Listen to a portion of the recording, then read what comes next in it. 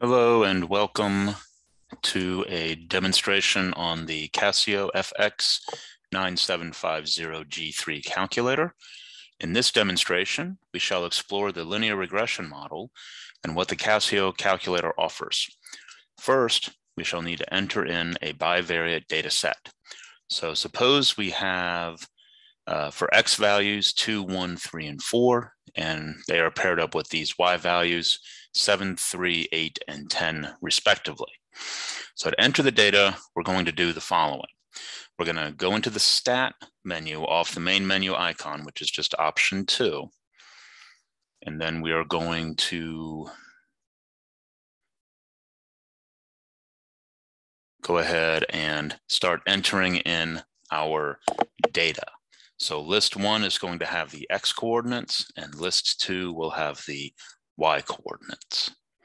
And after we enter in each data value, we'll hit the EXE button. Now, while this is going on, I'm going to separate these two so that you can see the keys as well as the screen. So we've entered in the x values, we hit the keypad here to the right, and we start entering in the respective y values.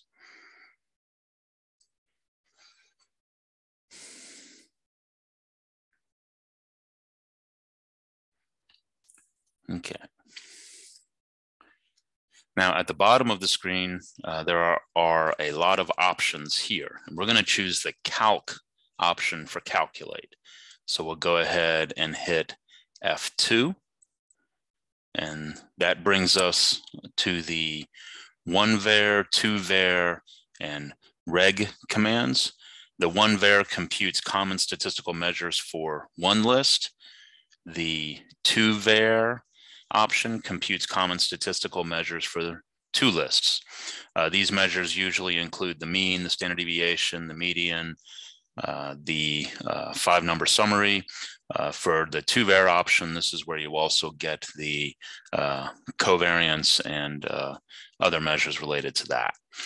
But in this demonstration, we're going to use the reg command, the reg command. So we're going to go ahead and hit F3. And when we hit F3, that brings us to this menu down here that has x. We have median, we have x squared, x cubed, x to the 4th, and there are more options if you hit F6. We want the x option. So we're going to hit F1. And when we do that, we have these two options coming up. AX plus B is the algebra way of writing the equation of a line, and A plus BX is the statistician's way of writing the equation of a line. And we're going to employ the AX plus B option, as that is the more popular one. So we'll hit F1. And when we hit F1, we have this screen come up. Scroll up here a little bit.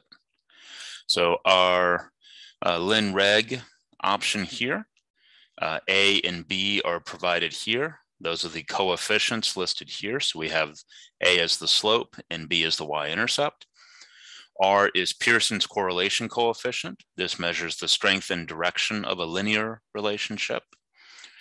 The R squared value here is the coefficient of determination.